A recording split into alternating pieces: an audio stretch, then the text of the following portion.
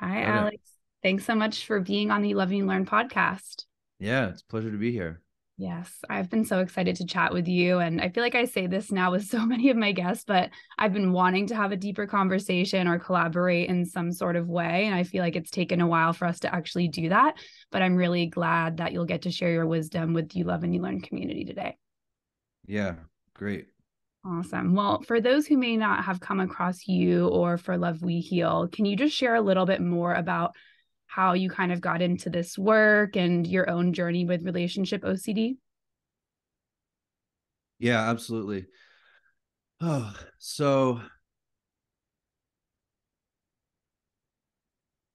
I've struggled with relationship OCD or relationship anxiety, whatever we're calling it here, for I mean, since I really dated, which goes back to, I don't know, 18. Um and it wasn't until my most recent relationship that I'm in now that it was really bad. Like before, it was, it was like, oh, I'm not really sure about things. I would kind of look up, lay in bed, and wonder if I was with the right partner, but I was kind of able to brush it away. But it wasn't until I got with Dion that things really got pretty bad. And what seemed to exacerbate it was we did long distance for a little bit. I'm sure you've heard of lots of people who have ROCD and they're doing long distance, and there seems to be a connection there.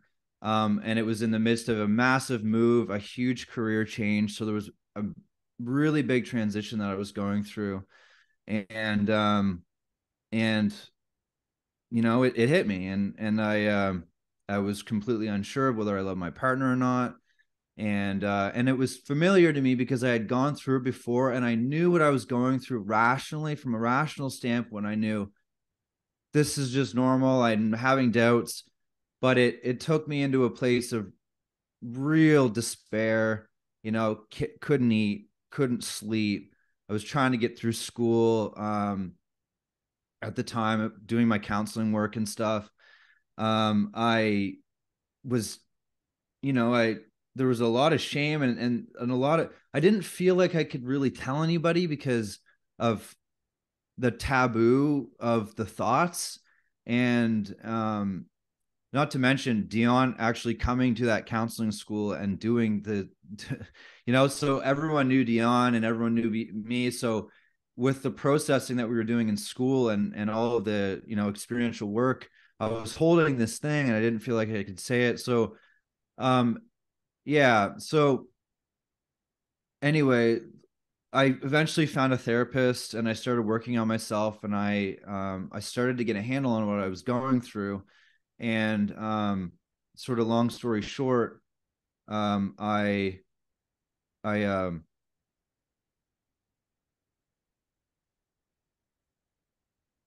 blanking. It's okay. Yeah, just getting that part to step back. So this is very interesting.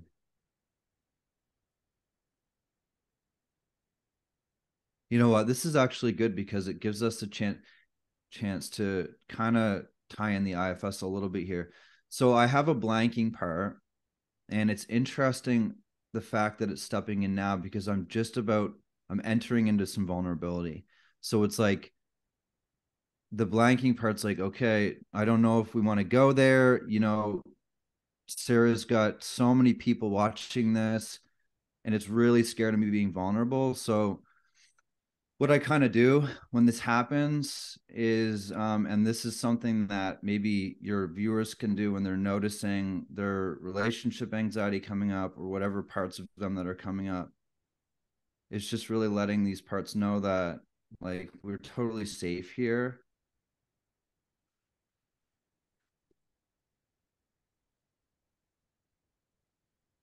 and that I know that I can do this. And I know we can do this. Okay. So bring me back to where we were. Where Yeah. was I? Well, first off, I just want to tip my hat off to that. And for those who, I mean, we're recording this on video, but you'll hear this in audio. And Alex was pausing and putting a hand on his heart and his chest, and his eyes were closed. And he was really feeling into what he was about to say. And I can tell just how much you've obviously practiced what you're preaching, because you didn't just try to push through that, you allowed it to show up. So I just want to reflect that Yeah. back to you. And for anyone that wasn't getting to see that, it was really powerful to me. And just a reminder that even if you are blinking in the middle of something, like it's Yeah. you and your body, you're allowed to slow down and revisit that. So thank you for modeling that for me. Absolutely. And I think in the past I would have just been like, holy shit, I'm blanking. Like I'm gonna look nervous and awkward and I just have to push through this. Where was my thought? But yeah, I think it is really important to pause and check in and see what's going on and know that this is a human experience and it's okay. Like it's okay to feel this way. And bringing it, it's a practice for me. It's an everyday thing to bring compassion to myself for how what's showing up for me, instead of like, you're such an idiot, like you're gonna look so stupid on a podcast. And it's an opportunity for me to go, actually this makes sense on some level.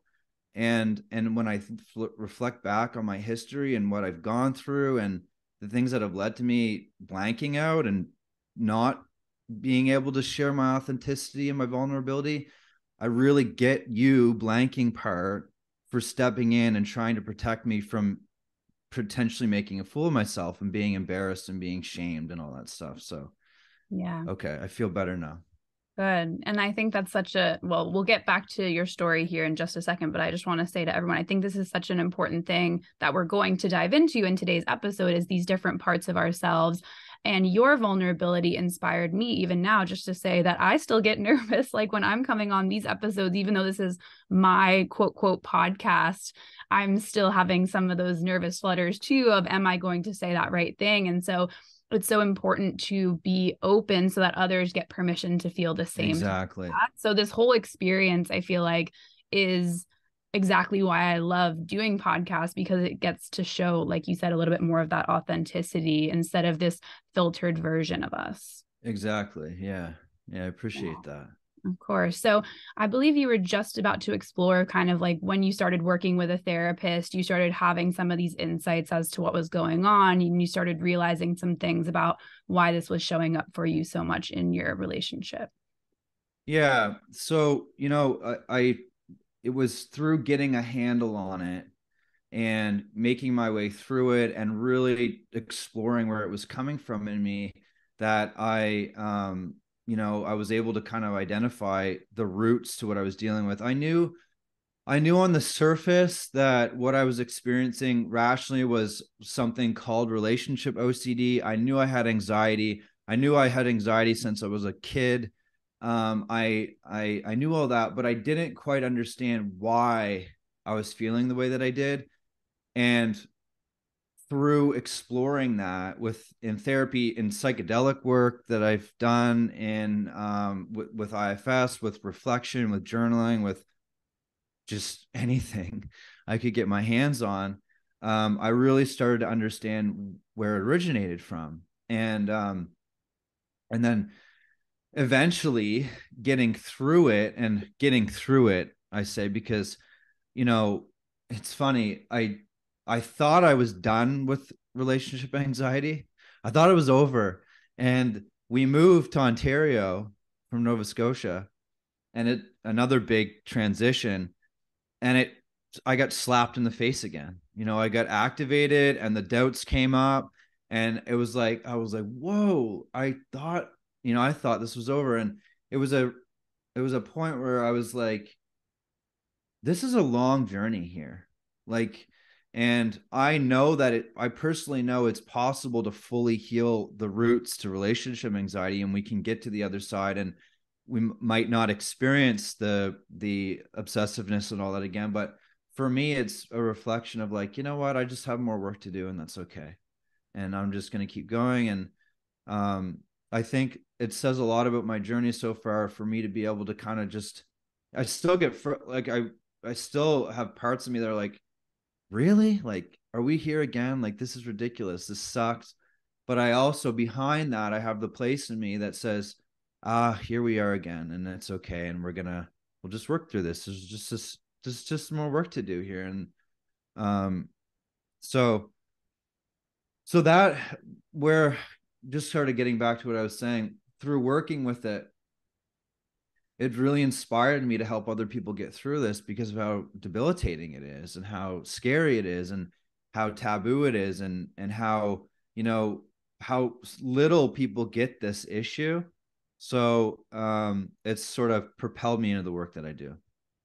Yeah. Yeah. So Yeah. powerful. And I love that you were able to just acknowledge as well that there are times when this still can creep back in, because I think that so often when it comes to anxiety or OCD work or just any sort of quote, quote, mental health challenge, we just are trying to fix it and get rid of it. And I love that you alluded to this longer journey that we're on. And another thing you alluded to so well and was just able to model in this conversation is these different parts of you that are kind of opposing sometimes. And one thought maybe Yeah. agrees that it's okay for this to come back, but one part of you is, why is this happening? And so that kind of tees up the conversation of internal family systems and this parts work a bit more. So for those who might not be familiar with these different parts you're talking about or this internal family system, can you explain a little bit more about that work? And because I know that's your extra. Sure.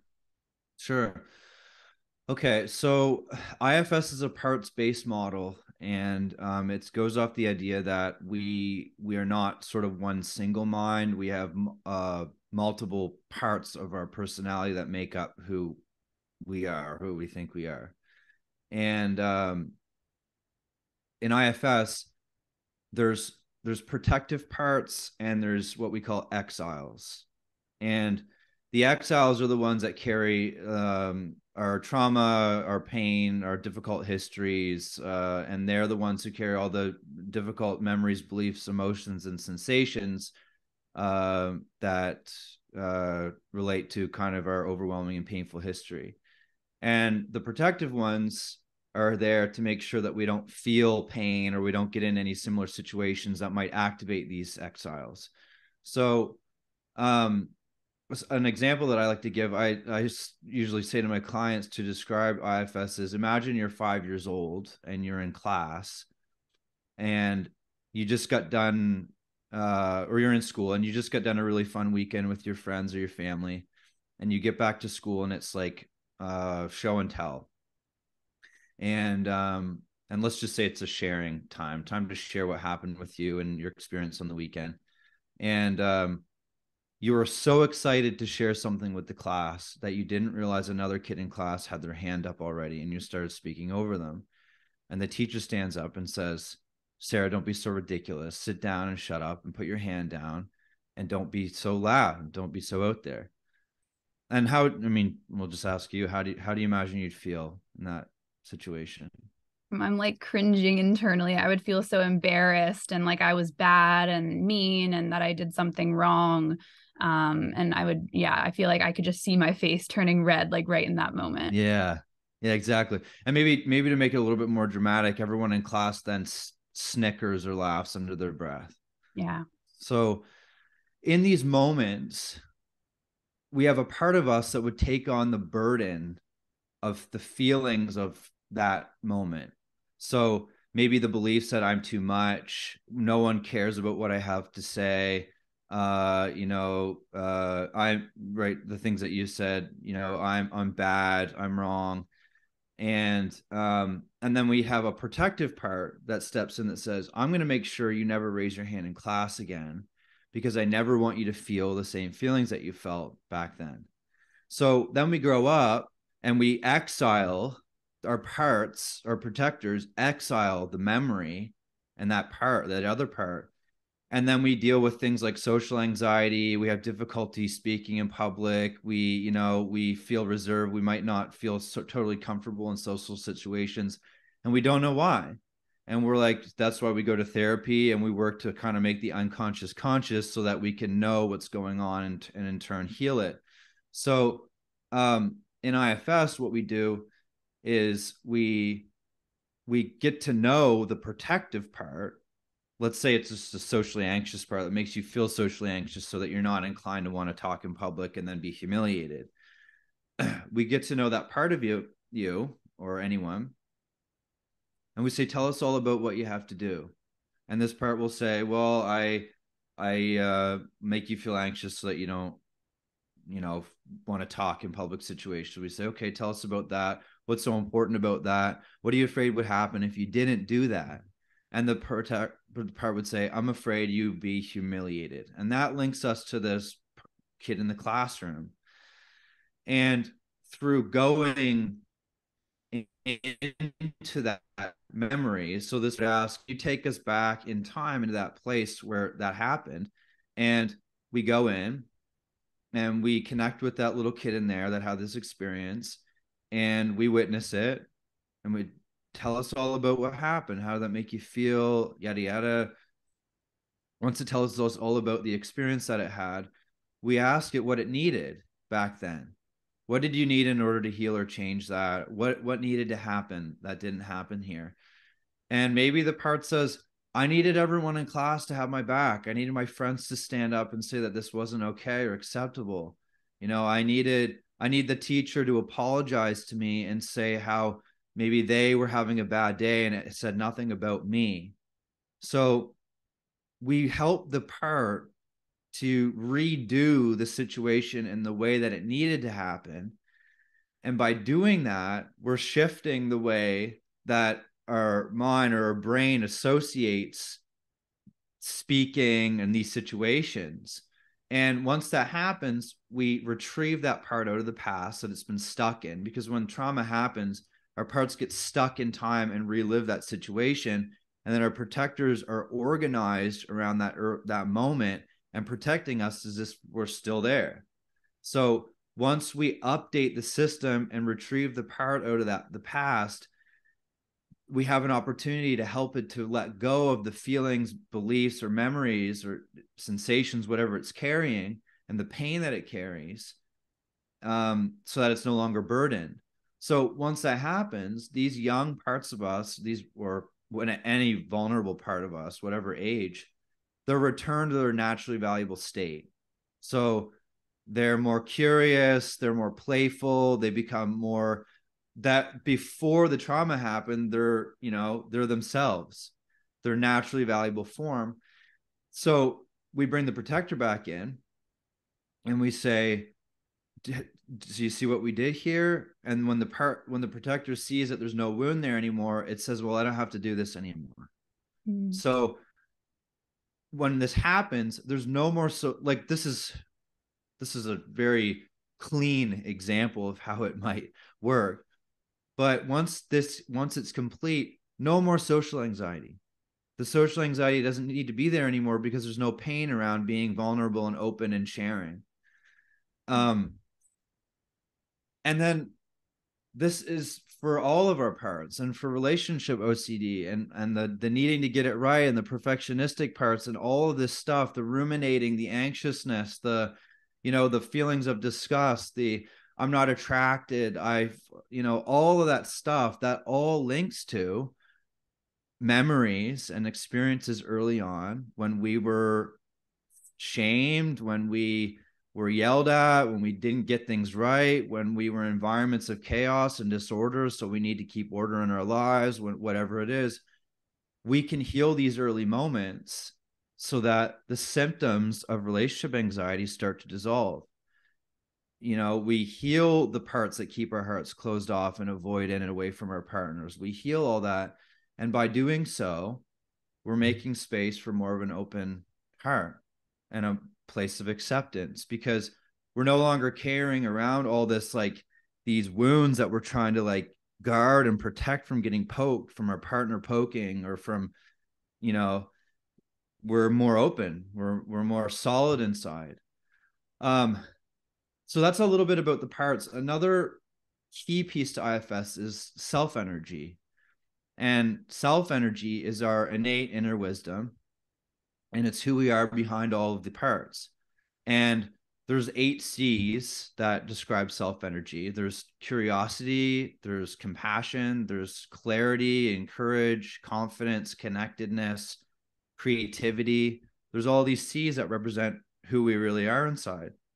There's also P's. I don't know all of them. There's a certain amount of P's, and one's playfulness, one's persistence. And that's who we really are. And that's the place in us that heals our parts. So if I was working with you, I'm helping you to be in yourself so that you can give your parts the love, attention, care, and whatever they need to help them to heal. So it's an inner attachment based model. It's I'm in myself. I help you to be with your, and then I have your own parts. So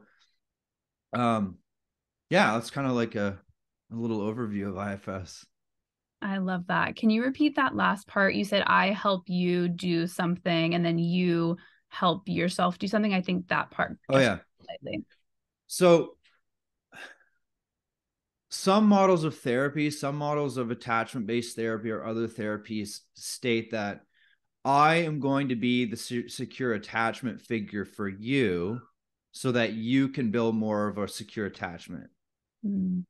I will model my secure attachment so that you can be more securely attached. So in IFS, it gives us more agency over our healing because me ideally in self, if I can embody self with you, and IFS therapists, we always want to be checking what parts are here, and we want to get their parts to soften back so that we can be in self, can help you to be in self so that you can be with your parts and help your parts in the way that they need. So I'm guiding you to help to heal you. I'm not the healer. You're the healer. And that gives us agency over our own healing. And it that gives us power to be able to say, like, well, if I know that I'm not my parts, and I know I'm this innate inner wisdom, and I'm not the anxiety, and I'm not the thoughts, and I'm not all of that, I can be with it all. And I can actually form a relationship with these parts of me in a way that I can get to know them in a way that leads to the healing. Mm. Yeah, I love that. There was so much good stuff in there. I would love to. There were a couple examples that I hear so often asked, and I'm sure you get the same questions all the time. Like, I feel disgusted or I don't feel attracted to my partner. And I'd love to, just at a high level, knowing that everyone, this is a podcast, it's not a therapy session. So we're not going to be able to be so specific towards you. But I would love if you're willing to play out that like disgust and feelings of not being attracted and talk a little bit about what an example could be. And again, everyone's unique, but of what would the protector energy be there and what would the exiled part be there, so that people could start Yeah, to see like, oh, I can see how this is kind of playing out for me, at least just starting to understand it. sure. Okay. So attraction, obsessions around attraction, seeing your partner as ugly. Let's just be frank here.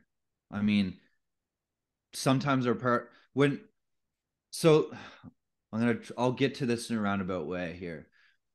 Have you heard of body dysmorphia by proxy? I've heard of body dysmorphia, but not by proxy, but I'd love for you to Okay. explain what that is. So there's body dysmorphia, and then there's body dysmorphia by proxy. And body dysmorphia by proxy is body dysmorphia projected onto somebody else.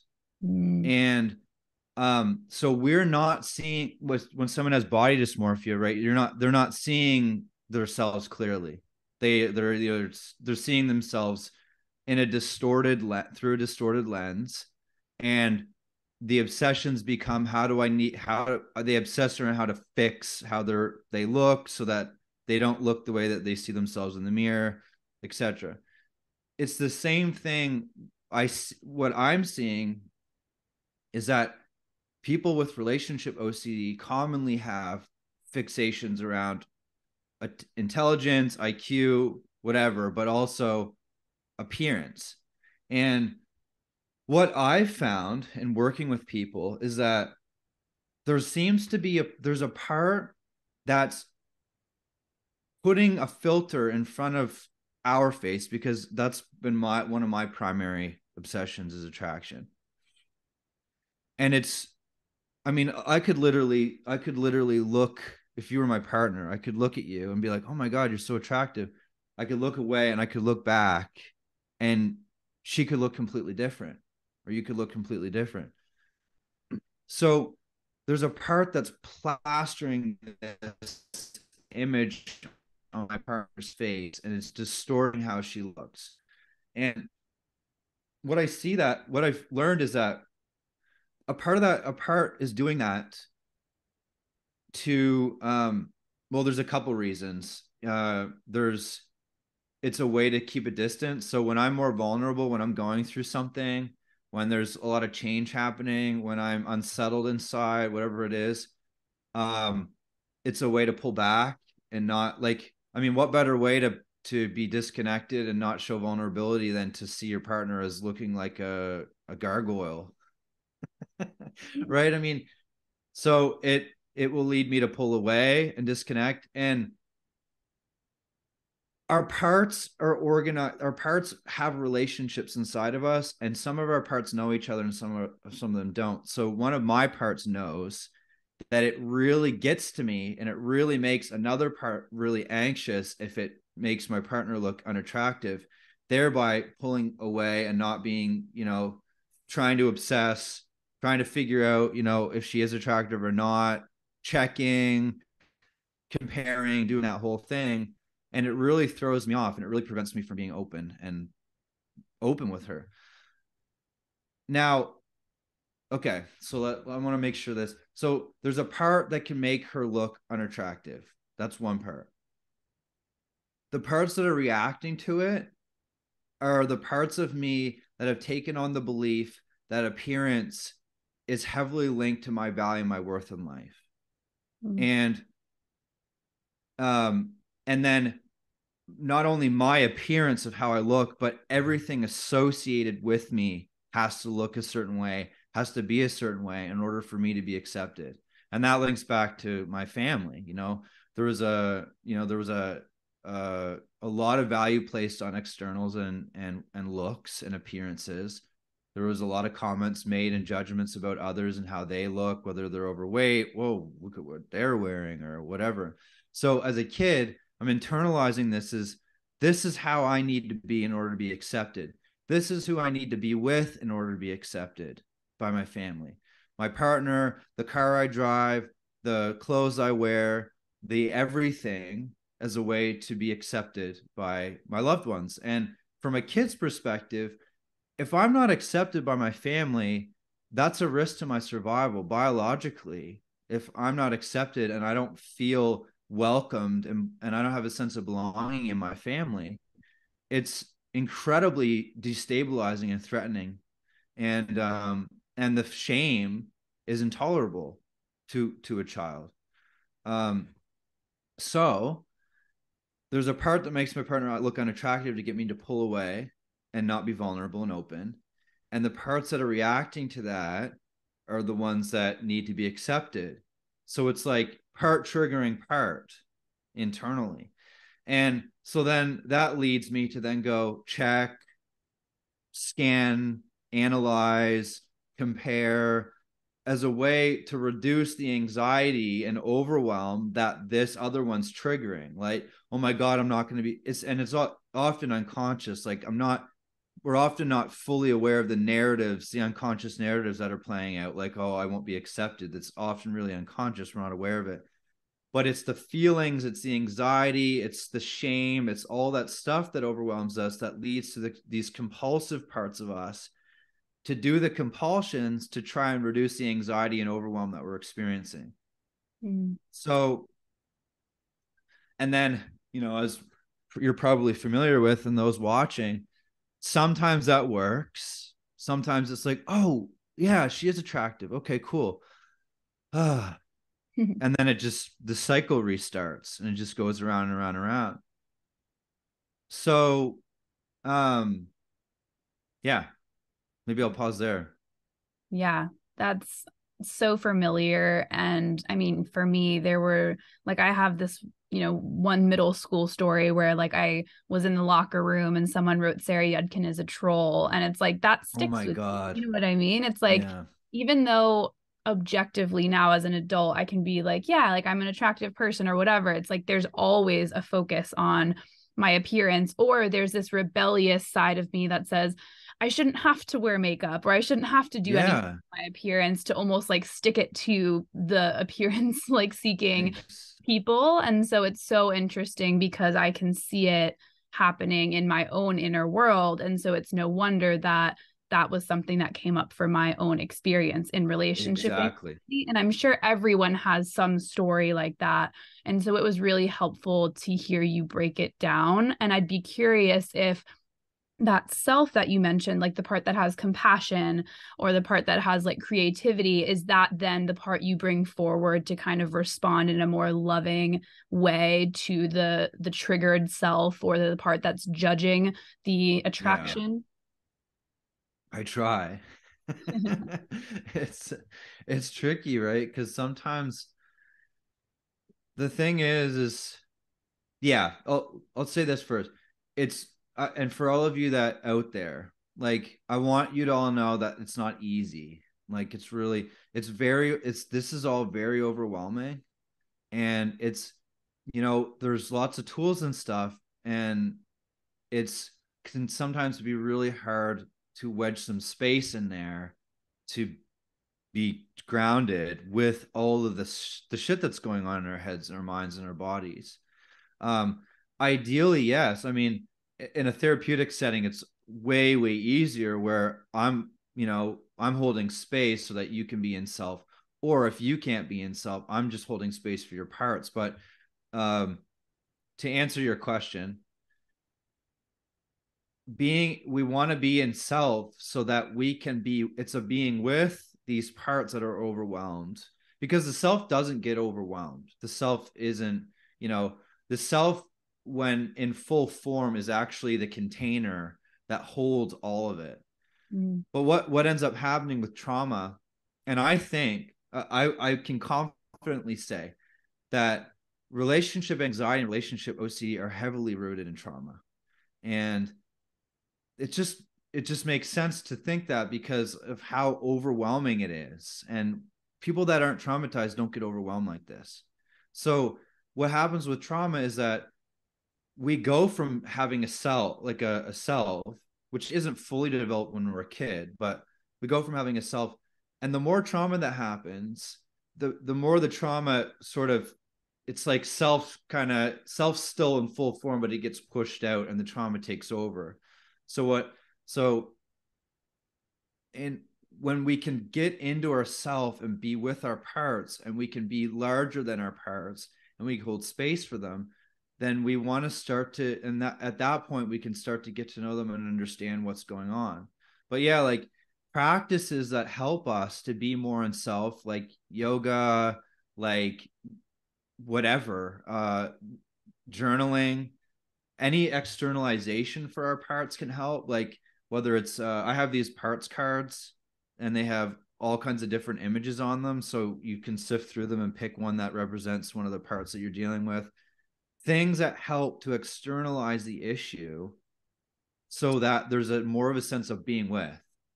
Yeah. Journaling, drawing, painting, parts cards, anything like that is going to help to be able to kind of have these parts separate from us so that we can be more clear with them and be with them more fully.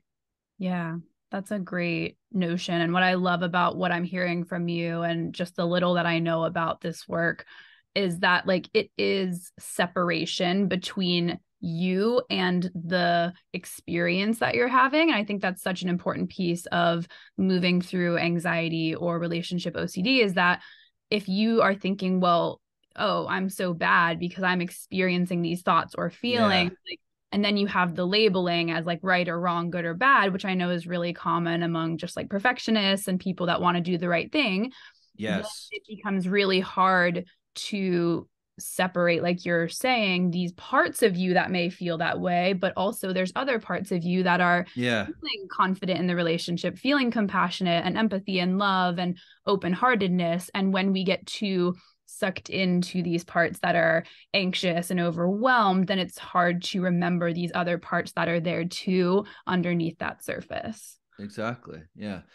The other parts and the self that is unconditionally accepting and loving, and that doesn't judge and it doesn't compare, and it is wide open, and can, when we can be with that, like eventually when we can get to that point, when we can be in, so when our parts give us enough space, like yes, there's parts that are very like our kind of like our anxiously attached parts are, they are some of the ones that are like, yeah, we want to be in this relationship, they really want it to work out, like wait, those are the ones that need connection, or they need connection, they they want connection, they're desperate for it, they want the relationship to work out, those are some of those parts that that want the relationship. But ultimately when we're in self and there's no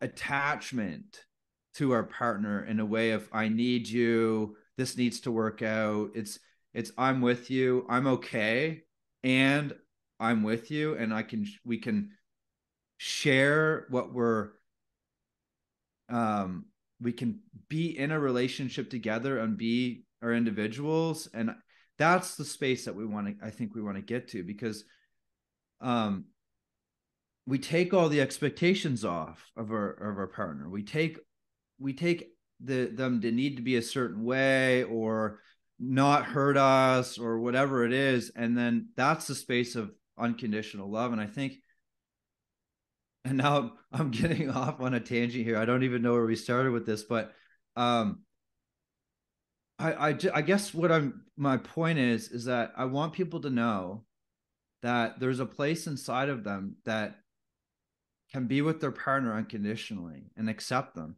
and not an attraction not matter, and to be able to see their essence and to be able to see the real goodness that's within them. And that doesn't mean, like, I know in a lot of your posts it's like this does not apply to abusive situations. I'm not talking about that. I'm talking about seeing, like, you don't accept things that are harmful, but you're accepting their inherent goodness, and you're seeing that, and you're not. Yeah. Yeah, I totally get that. I Okay. could even give like a personal example. Like this morning, like this is kind of a little bit, a part of myself thinks this is a little bit cringy or gross to share, but I know it's really good for the conversation. Like I was cuddling with Nate this morning, and then I was like, I feel like I don't even smell that good right now, and like he doesn't smell that good right now. Like our morning breath is coming out. But it was funny because like I realized that like both of us were in it kind of together, and I was just Yeah. laughing to myself because when I was experiencing more of the depths of relationship anxiety, I would have completely projected that onto Nate. But then I was able to kind of turn the light back around onto me and be Yeah. like, you just woke up too. Like, you're not even your best self right now. And I think that essence you're talking about, it just Exactly. goes so much deeper than like your morning breath or whatever you smell like in the morning after you just like slept and rolled around for 8 hours, you know? And so I just think I laugh at that because I know how triggering that can be in the moment. But when you're able to explore some of this and zoom out from it and detach from it slightly, you can almost bring some like humor to it. Yeah. Love it. Yeah. There was something you said recently on your Instagram that was so powerful. It was actually a different perspective because I think I've even said choose love over fear before. And so you said, don't choose Yeah. love over fear. Instead, love the fear. And I love that. I like, you were like, welcome the fear. And I think that this is such a big part of relationship OCD and anxiety work is like, instead of judging the fears or judging the anxiety as bad or wrong and trying to get rid of it, like you have to welcome it in. And so can you share what you meant by like loving the fear instead of choosing love over fear? Yeah.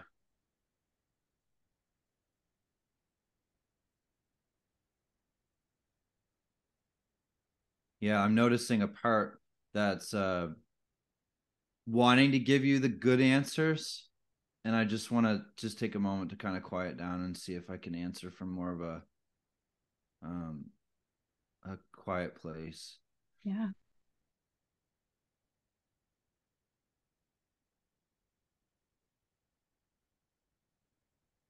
So if we seek to choose love over fear, we send the message to the part. See, what I really love about IFS is that like, we have these, as weird as it sounds, we have these little beings in us. Like, and they need love. Like, they need us. And a lot of therapeutic perspectives and a lot of meditative practices and ideologies and stuff, they view the mind as being an inconvenience. And you know, there's a striving for love, for compassion, and it's ignoring the parts of us that really need us. And from that perspective, that would make sense. If our mind was just a monkey, like that, the monkey mind, if it was just that, if it was just a set of neurological things and mechanical stuff that was just kind of not working properly, like a machine that wasn't working properly, I could get that. But I know that these parts of us are really scared and in a lot of pain, and they're desperate. And it makes me actually feel a little bit emotional because when we seek, if we're saying, oh, I choose love over fear, choose love over fear, we're sending the message to that part that it's not important and that it's an inconvenience. It perpetuates the issue. Yeah. And I what we need to do is we need to choose love, sure, and choose to embody love in our relationships, and love bring the fear into that, because it's not until we start to love the fear that it starts to transform. um it's like, it's that fearful part that we then put in a container or in a room inside of us, and it's alone. And maybe we work on cultivating being more loving and whatever, but there's still that part that's in that room. And real transformation comes from welcoming it all into our hearts. Yeah. And that's what healing is, and that's what being in self and being in love includes. Everything. It's there, no man gets left behind, or no person gets left behind in IFS. It's we seek to welcome it all and love it all, and hear all of the stories that all of our parts have to hold, or that hold for us. So that's why I say, because I see choose love over fear, and I get it. I get that. And there's a different way that we might go about it. It's just a little bit of a perspective shift. Yeah, that's a beautiful way to put it. It made so much sense when I read it. And every so often, like I come across something that where I'm like, oh my gosh, of course. And like it's almost like then I have a little bit of guilt that I even had been saying it the other way. But then that's just my inner perfectionist trying to just know Yeah. it all and be perfect. And so I love learning new ways of looking at things. So I really appreciate that. And I hope that everyone listening can just remember, like, you get to love your fear and welcome it and know that it's just another part of you, and it doesn't need to be the bad part or the wrong part necessarily. It's just a part, and it doesn't have to be labeled. Exactly. Yeah.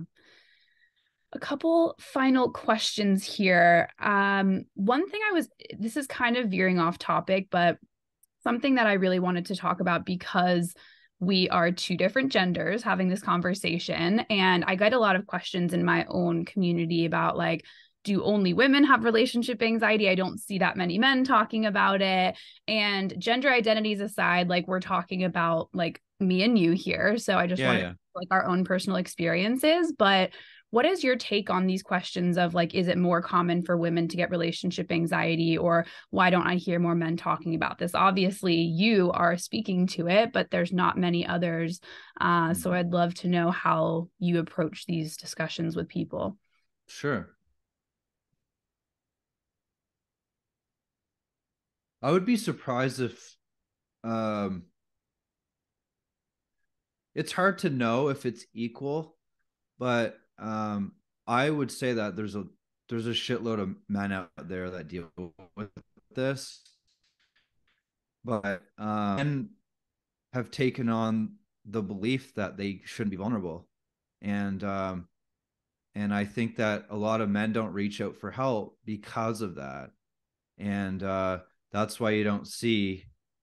This is a theory, but it's for me and understanding, like, we've men have learned to buck up and get over it and don't be a pussy and don't cry and to stuff your emotions down, and it's not strong to be open, and it's not strong to be have a feminine side and embrace your inner feminine and all that stuff. So I think it really prevents a lot of men from coming forward and getting help. I can't remember the exact stat, but I think there's a lot of more male suicide.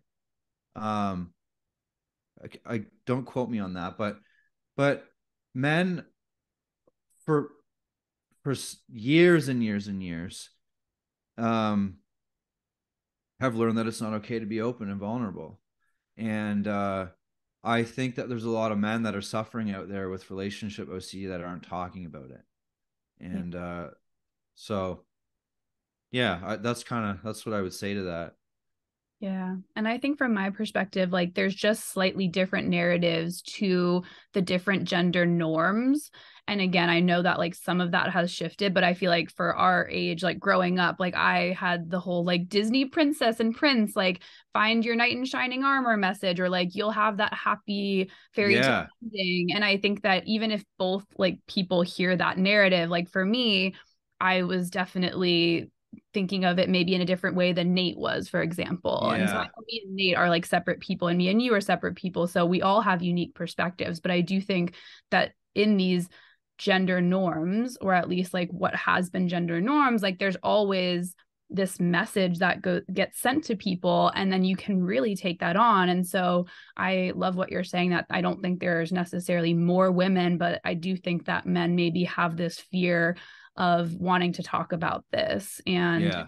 I think it's so important that you're a voice in this space talking and sharing that male perspective, because I think that there needs to be more of that. Cool. Thanks. Yeah, no problem. So, because this is the You Love and You Learn podcast, I have a final question that I ask everybody, which is, what is one thing that you have learned about love that you would like to leave listeners with today? Yeah. I used to think that love was a experience that we get a chance to have when we met the right person. And um I thought that, based on what I've learned, as you were saying, about what we have learned in the media and movies and TV, that that's what love is. And through exploring spirituality and through exploring myself and through exploring psychedelic work and IFS and all that, I know now without a doubt that love is a state of being, and that it's a place within us. And it's a place that, when our parts aren't so protective and so fearful of us getting hurt and whatnot, when our parts step back, we can be in our own loving.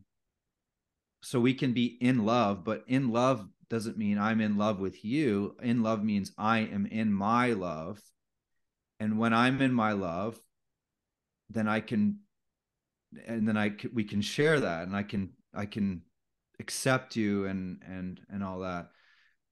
It's love. Um, Love is what heals us. Love is the place that, it's the opposite of, like,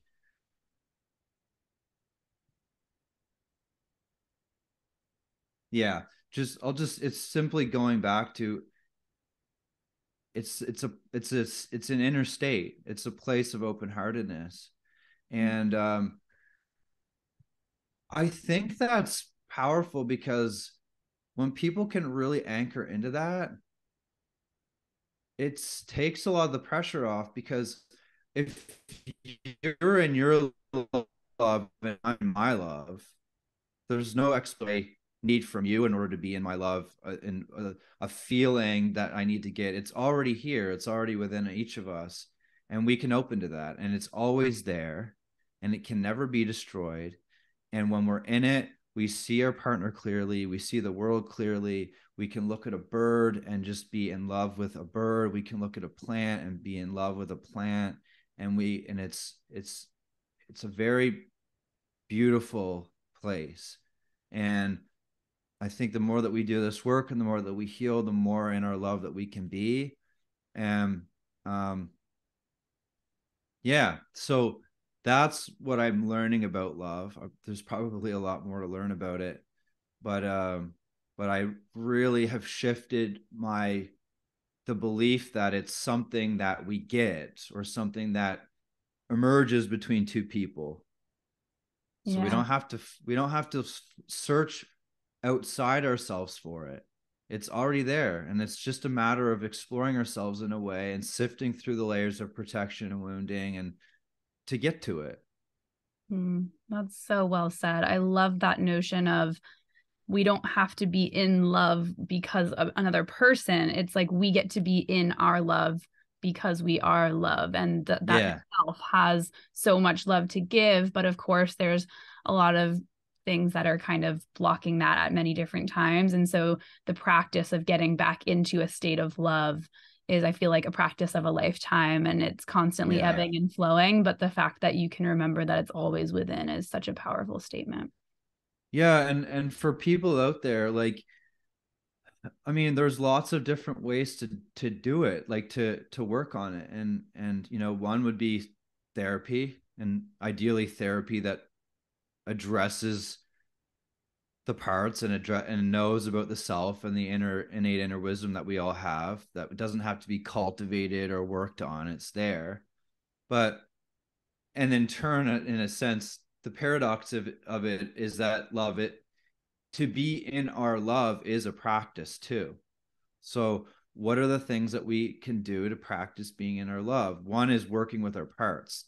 I would say mainly because our parts obscure our heart and close it up.